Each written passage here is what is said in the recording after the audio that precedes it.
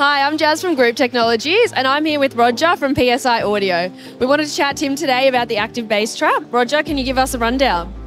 Yes, well, thanks for visiting. First of all, PSI Audio's main trade is making loudspeakers that we make entirely by hand. We make our own drivers, and they're all 100% analog and phase and frequency accurate, so they're almost perfect, or as perfect as they can be. But then you put them in a room, and the big problem you have is all the room acoustics, and the biggest problem you have in room acoustics are the low-frequency room modes that resonate for a long time.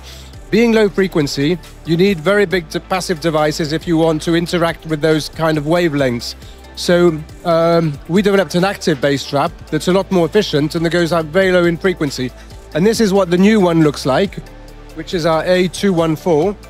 So it's basically works with the same principle as our previous one, the C20, but it's got a sleeker design. It's actually digital technology, this one. The challenge with the digital technology is that the latency that we managed to keep very, very low, below 0.1 milliseconds. But the advantage is there's more flexibility, and you can have remote control, and you can control some of the instabilities that you can't with analog technology. So this is the new one that's very small footprint. It can fit in. It's got also mounting feet, so you can put it on the floor or screw it against the ceiling or a wall. We're selling a lot of them in studios, recording, mixing, mastering, but also hi-fi environments. And we've also installed a few in boiler rooms and heat pump rooms where there's also low-frequency room mode issues. So that's what it looks like. Now, it's very difficult to demo it in an environment like this. So we bought our own environment that I can show you over here in a minute. So what you can see here is one of the bass traps that's in a room, and we've got a subwoofer in here. So there's nothing playing here, but we've got a microphone in here that's going to show what's happening inside, acoustically inside. So now what I'm going to do is turn on a 48 Hertz here. Now the room is open, so there's not many room modes, but if you close it, the whole thing starts vibrating quite a bit. And you can see also all the modes here that come up quite significantly. Now if you turn the absorber on here with the remote control, then you can get rid of all of this resonance. And you can see them all coming down here. So I hope we can hear that. Maybe you want to put it a bit closer.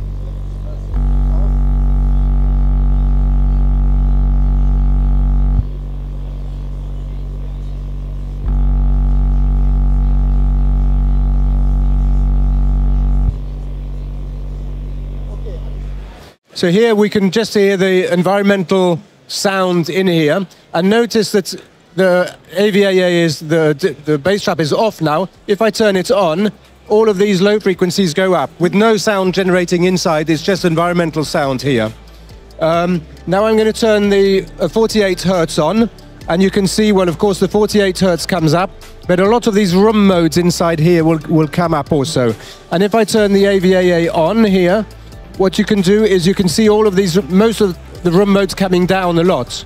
You also notice that the 48 Hertz came up because it was cancelling out before with the room mode inside. So you hear more of the direct sound and less of all the indirect sound. We'll just look at the change here again, and that's what you see. So here there's a cancellation of the direct sound that you want to hear, but all the other modes have come up. And now what I'm going to do is I'm going to hit on it. So you probably think I'm messing with the source of sound here, but I'm not at all. So what I'm going to do is hit on here. You can hear it resonate. Now turn it on.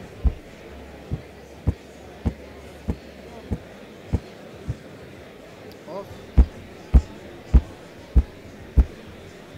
On. I hope you can hear that through the microphone, but we can certainly hear it standing here. That really is something. You can definitely tell a difference, and I hope it comes through because that's quite incredible. And it does the same thing in your room. That's what they say. That's what it's designed to do. Yeah, yeah. Wonderful. Thank you so much for going through it, and the demo is really exciting. I appreciate it. Good. Thank you very much.